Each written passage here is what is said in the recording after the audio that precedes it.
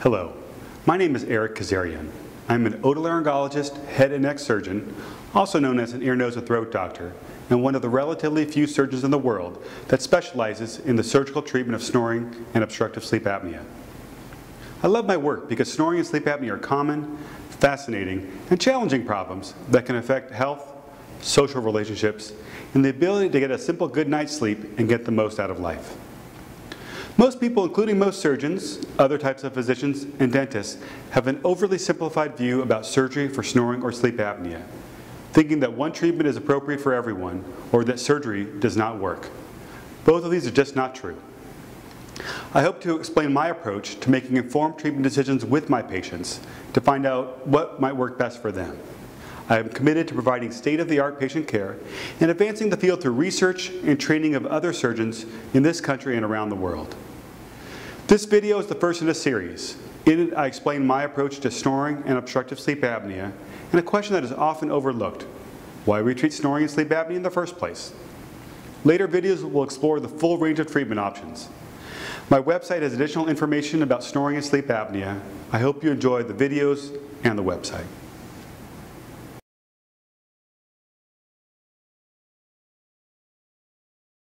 Most people have been kept awake at night by the sound of someone else's snoring.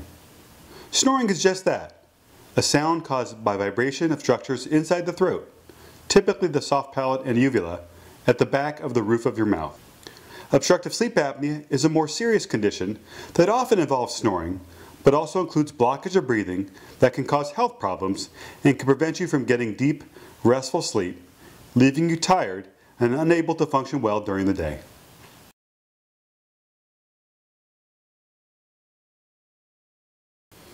Because many patients with loud snoring also have obstructive sleep apnea, and because the treatments for snoring can be different than for sleep apnea, evaluation of someone with loud, disruptive snoring usually includes a sleep study that can distinguish between the two.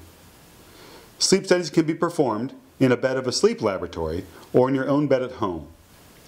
Home sleep studies generally monitor breathing patterns, oxygen levels, and heart rhythms, while the studies in the sleep laboratory are more detailed, adding monitors of brain waves and eye movements to determine the kinds of sleep someone is getting, and also to check for some other sleep disorders.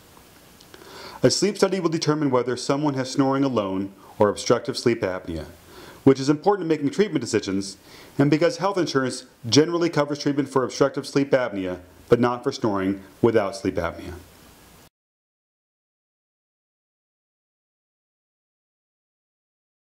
We all laugh about snoring. But snoring and the choking or gasping for air that can occur with sleep apnea can be a major problem for others, preventing them from getting sleep and driving them, or the person that snores, out of the bedroom.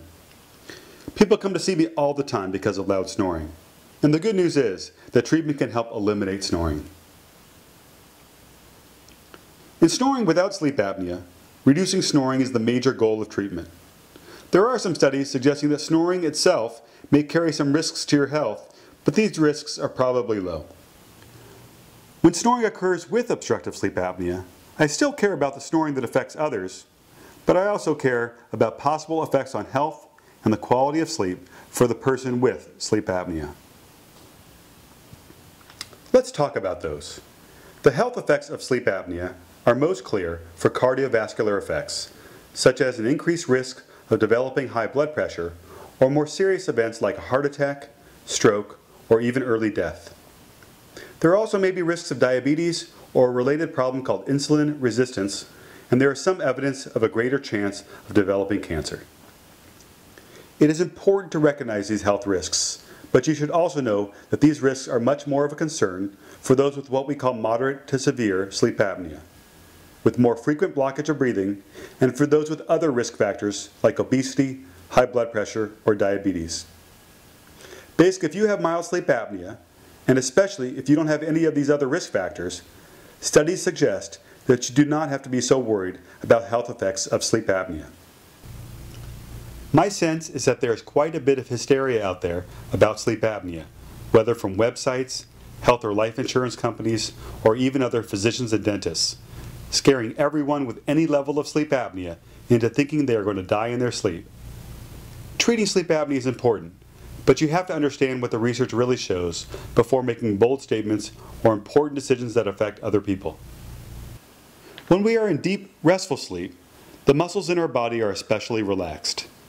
Because the throat is basically a tube surrounded by muscles and soft tissues, in deep sleep, this muscle relaxation allows the muscle and soft tissues to flutter around and cause snoring, or to collapse and block breathing in sleep apnea. When blockage in breathing occurs, the body's natural response is to wake up into lighter sleep, leaving some people with sleep apnea unable to get any of that deep, restful sleep. Not everyone with sleep apnea is affected in this way, but many people wake up in the morning still feeling sleepy or fatigued and unable to function well during the day. We are not sure exactly why, but it is interesting that how tired you are and how poor sleep affects your quality of life is not related to how bad your obstructive sleep apnea is, meaning that some people with mild sleep apnea can be getting terrible sleep and feel very tired, and some with severe sleep apnea may not be tired at all. I tell my patients that I want to improve their snoring, their health, and their quality of sleep so that they can get the most out of life. At the same time, I do not scare them unnecessarily or make false promises. The bottom line is that the reason why we treat snoring or sleep apnea can be different for different patients. Answering this question is critical because I always weigh risks and benefits when making treatment decisions with my patients.